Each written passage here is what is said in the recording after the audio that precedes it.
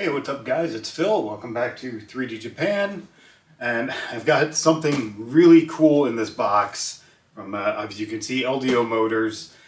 But, I go to the 3D Printopia every year, and last time I saw something really freaking cool. It was these printers that would print upside down. The build plate up here and the nozzle underneath. It would go around and print on the bottom. And they were so cool and kind of small, but have a surprisingly large build area. And they shrink down to fit inside one of these. I mean, now you normally wouldn't keep it in one of these because there are extra accessories, but you could technically fit it in one of these. So, this is the Positron printer, and I saw it, and that is the coolest thing. It looks so amazing, and I started looking into them, and I said, I have got to reach out and see if I can show one of these on the channel. Well, so I reached out to Nomad, who is one of the creators of it, and he actually lives nearby here in Philly, and he was into it, and he said, okay, put me in touch with LDO Motors. They were into it. Then they actually told me, okay, well, this is good, but it's going to be shipped to you from kb3d.com. That's one of their partners. They're in Pennsylvania. So I have to shout out to all of them. So let's see what's in the box.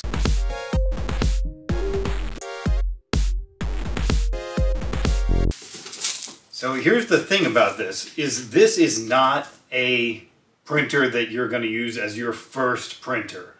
First of all, it's $700. Second of all, it's a kit. You're going to be building every part of it. Now, they say they might have some kits that are pre-built in the future, but not right now. Right now, it's just a kit. There are parts that you have to 3D print yourself, or else have someone 3D print them for you. Right now, I believe KB3D can do the printing for you. LDO Motors might be able to, and some of the other sellers. But okay, so let's look inside. So first of all, we have documents. Take a look.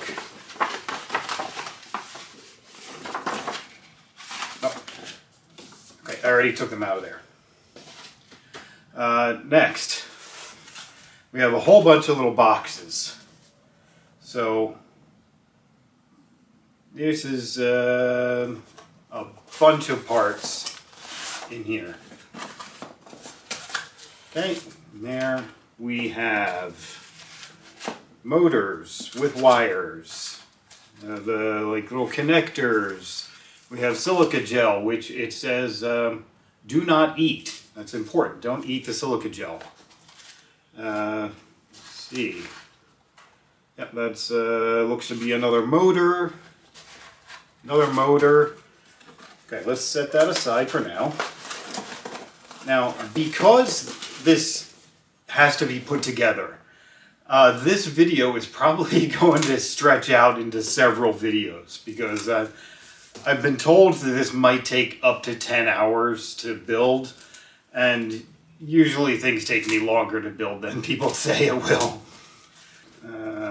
Another little small box here. It says Motion, made by LDO Motors. Inside this one is some baggies, and it is loaded with little tiny parts, bearings.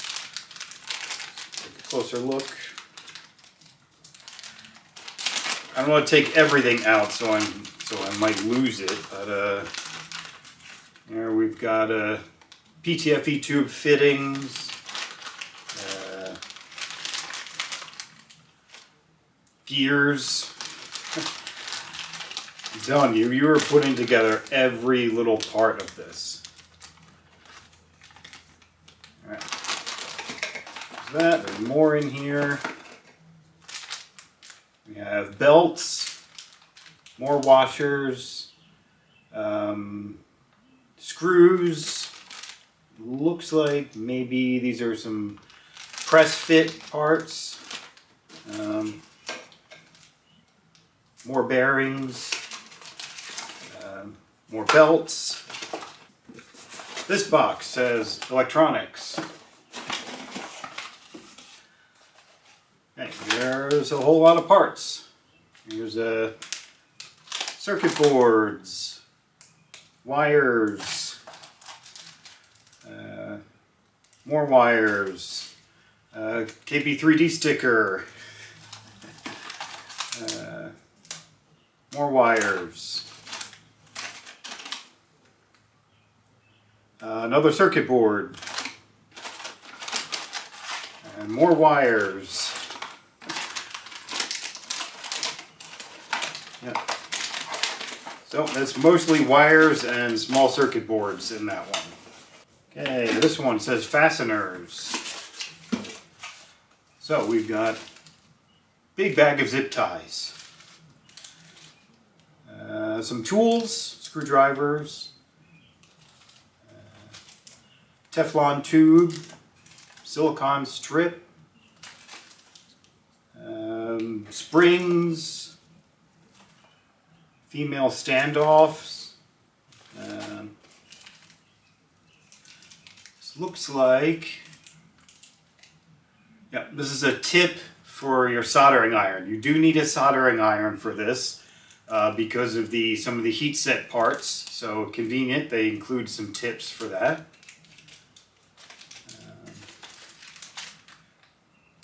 There's a bigger bag in here. It says fasteners kit. All right. That is a linear rail kit. So, yeah, linear rails in there in styrofoam. More rails. Looks like we've got 3 of them in there. Okay, we have our glass heat bed. I'm going to be very careful with this.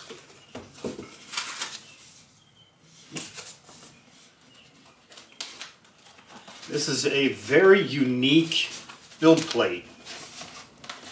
If I can get it out. So this is a glass build plate that actually heats itself. So you don't have like a heat bed that you put your plate onto. The build plate itself heats up. Really interesting. Okay. Oh. Looks like we got a silk cloth there for cleaning it. Finally, we got a little Velcro or sticky pouch here. Bubble pack. Oh, that is our power cord.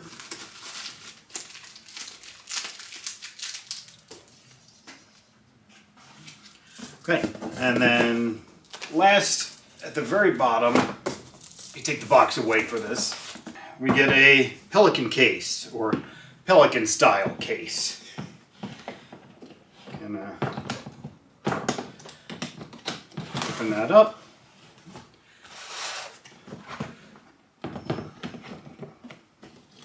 And take a look inside. We have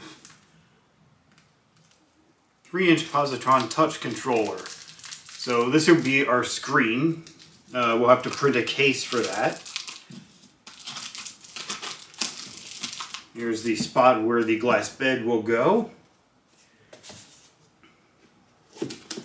Here are some parts.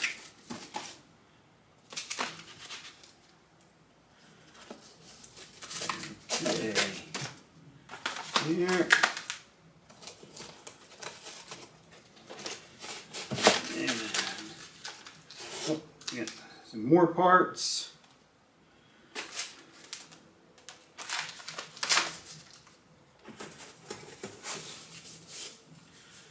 And we've got, this is the bottom base of it. There's some fairly sturdy metal. Okay. Okay, so yeah, so when you get this completely finished, this is what you will really store it in. Because we have things like this huge power brick that will not fit in a filament box.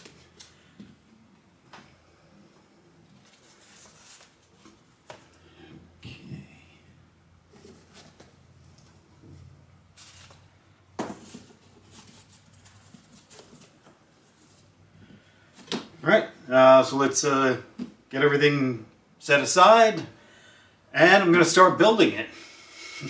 So here's our next step that I have to mention. Like I said, you have to print some parts for it. And here are the parts that I printed. The problem I have is that I printed these in PLA. And apparently you're not supposed to do that. So they really need to be printed in ABS. So I printed all of these for no reason.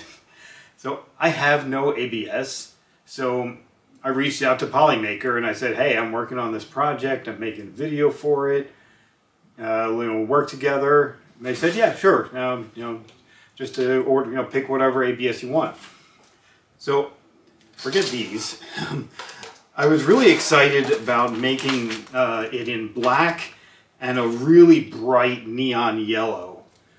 And so I looked at their website and I saw ABS, I saw fluorescent yellow, and I said, that's perfect. So I went ahead and ordered it.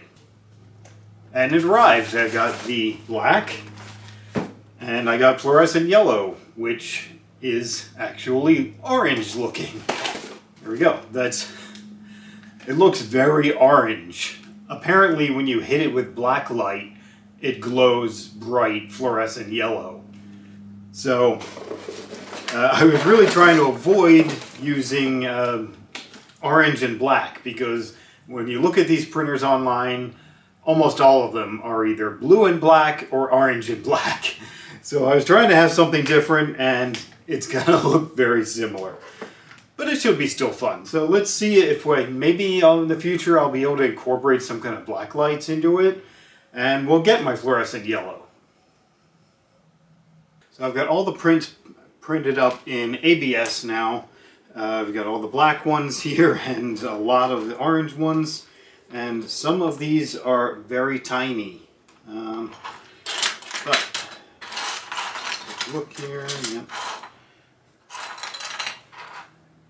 Yep. So some of those are very tiny. These all came out really nicely. I was very surprised. They were all printed on the Ender 3v3. And I put a cardboard box all around it as an enclosure. And I've got these parts set aside separately here because these are going to be for our first step. And we're going to be putting together a stepper motor, I believe. Now I've also got my soldering iron here because these we're going to need some heat set inserts, which I've never done before. So let's give it a shot. Boy, all this assembling of electronics makes me feel like I'm working at Cyberdyne on Skynet here. If you like this shirt, go to geeksoutfit.com. Use code PHIL25 to get 25% off. So let's start this first part. I've got all the electronics, got my soldering iron. Let's go.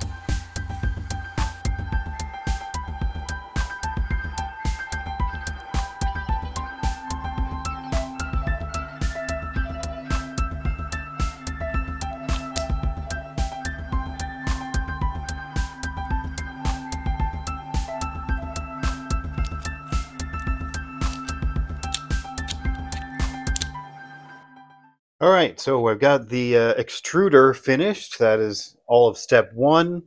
complete with there's an end stop on there, and got a screw to tighten it.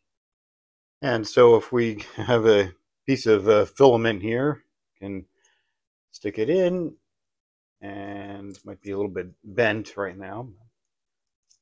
Oh, and then it comes out the other side, and we can twist and it'll run through. Might have to work on tightening the screw here. But yep, so that is step 1 finished, and I have parts here ready for step 2, and I'm gonna keep on working. So in the next video I should have a good bit more done, and I'll show you what I've been working on with it. Now, as far as building this kit, I've found it's fairly simple. Actually, the instructions are very easy to follow. There was, let's see if I have it here. Yeah, there's one bag that says extruder kit. This is almost all of the parts you need to build the extruder, except for the printed ones, of course. There were a couple of parts where the instructions said, get this screw or whatever out of the fasteners kit, which is in this box. But there were a couple other points where it just said it needs this screw. I didn't see it in here, so I had to go searching through all of the fasteners kit and basically all the other boxes until I found it.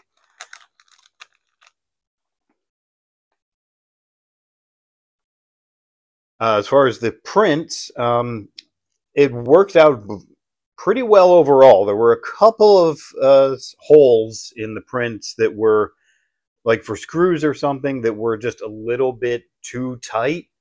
And so I had to have these needle files here that I just kind of worked it in and scraped away a little bit of the plastic.